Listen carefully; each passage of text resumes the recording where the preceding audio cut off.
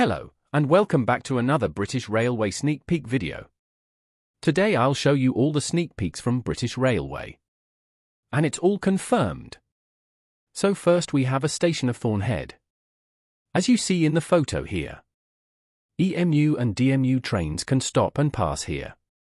I think Thornhead will be an intermediate station, which you have to stop at. It has 4 rails just like the Norrington line. This sneak peek was posted on the 22nd of October, 2023. Next, we have an updated station also known as Mill Bridge, which is in the game. By the looks of it, the updated version is so much better than the one we have now. Here, you see a buffer facing the other way. Maybe the new Avon Hill line will be connected to the Mill Bridge line? We don't know. This sneak peek was posted on the 13th of November, 2023. Anyways, let's get on to the next sneak peek. Next, we have an old Transpennine Express livery on a Class 170. The livery is pretty and it's at Russell Lane. This sneak peek was posted on the 17th of December, 2023.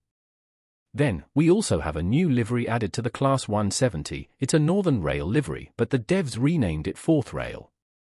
Quite smart. Anyways, this sneak peek was posted on Christmas Eve, the 24th of December, 2023.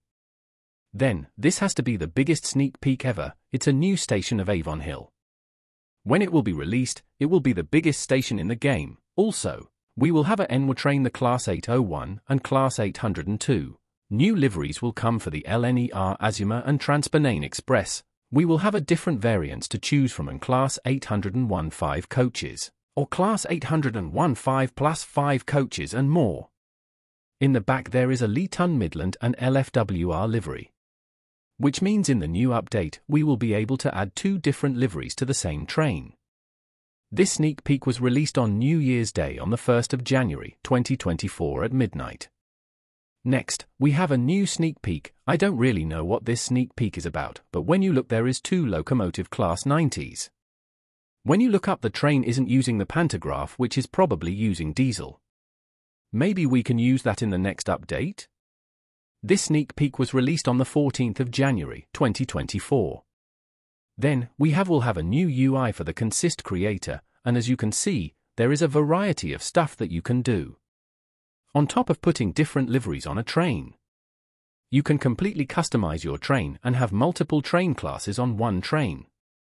For example, they show in the video that you can attach a Class 142, 156 and a 170 together into one long train. The UI also shows if your train is too long, the stats of the train you have created, and you can even load and save consists that you have previously created. You can also change the layout of the train by sliding it into a different position. This sneak peek was posted on the 21st of January 2024. I can't wait for this new UI and Consist creator.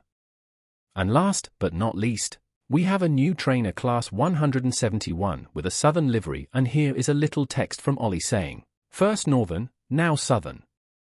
These are all the sneak peeks I have for you today. Hope you like and subscribe for more content like this. Goodbye.